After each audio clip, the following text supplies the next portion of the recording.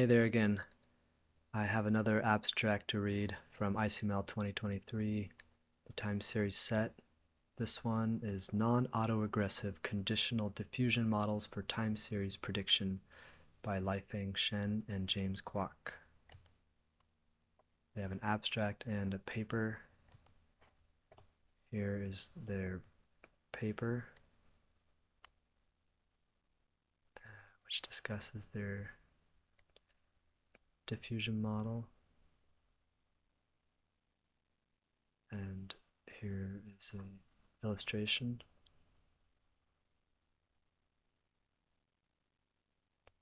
Their results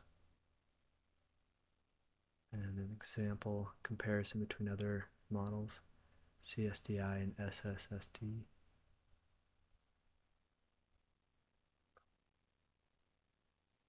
And their different data sets. Alright, let's read the abstract.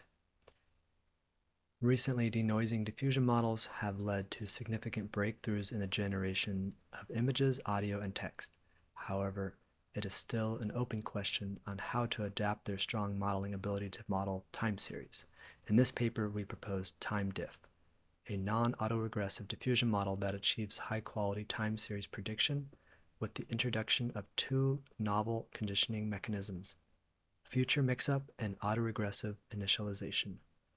Similar to teacher forcing, future mix-up allows parts of the ground truth future predictions for conditioning, while autoregressive initialization helps better initialize the model with basic time series patterns, such as short-term trends. Extensive experiments are performed on 9 real-world datasets.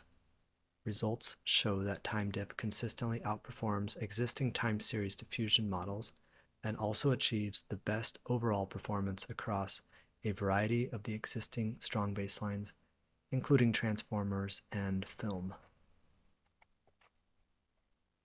All right, on the next one, we will read Theoretical Guarantees of Learning Ensembling Strategies with Applications to Time Series Forecasting.